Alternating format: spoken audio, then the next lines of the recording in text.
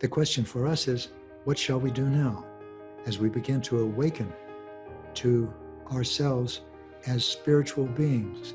And by spiritual, I mean, I think what you were describing. By spiritual, I mean having to do with the soul. And so as we become spiritual beings, we're waking up in a world that doesn't yet recognize spirit.